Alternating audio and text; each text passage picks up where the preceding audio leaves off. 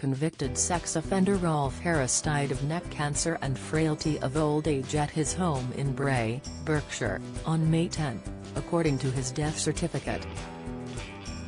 The news of the disgraced Australian entertainer's death was announced by a registrar at Maidenhead Town Hall on Tuesday afternoon. In his final years, it was reported that the former TV presenter was gravely sick with neck cancer and was receiving around-the-clock care. A statement from his family, released through his solicitor, announced that Harris' funeral had already taken place. The statement to PA read, "This is to confirm that Rolf Harris recently died peacefully surrounded by family and friends and has now been laid to rest." Holly and Phil's issues first sparked by show request that left her livid. They ask that you respect their privacy. No further comment will be made. Last year, his Berkshire neighbour Portia Wooderson told News Corp Australia, "Only carers and nurses, who care for him 24 hours, come and go. I'm told he can't eat anymore." William Merritt, a private investigator who wrote a book about Harris's trials, told the Mirror, "As far as his health goes, yes, he is very ill. But, Rolf keeps going. He is still around but he's not well at all."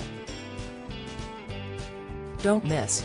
Bargain Hunt presenter Mark Stacey shares photo from hospital after surgery. Latest, Philip Schofield's The Monster of Daytime TV and It Needs to End, guest, Insight, upset Andrew Marr breaks silence after has axed from Queen's obituary by BBC, comment, after Harris was released from prison in 2019, reports claimed that his health had declined quite dramatically. The disgraced star was a regular on TV for decades before he was jailed for 5 years and 9 months after being convicted of 12 indecent assaults, which took place between 1968 and 1986. In May 2017, he was formally cleared of 4 unconnected historical sex offences, which he had denied. Later that same year, one of the 12 indecent assault convictions was overturned by the Court of Appeal.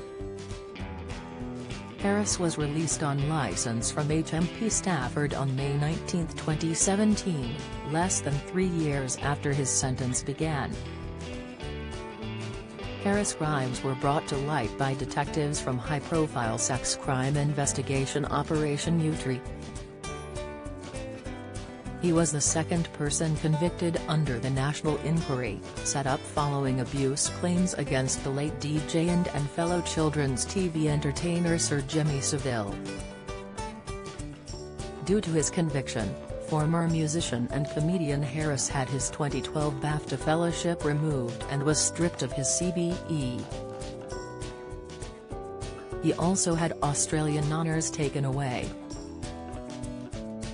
Years prior to his conviction, Harris was made an MBE in the 1960s, OBE a decade later and CBE in 2006, the year after he painted Queen Elizabeth II's 80th birthday portrait.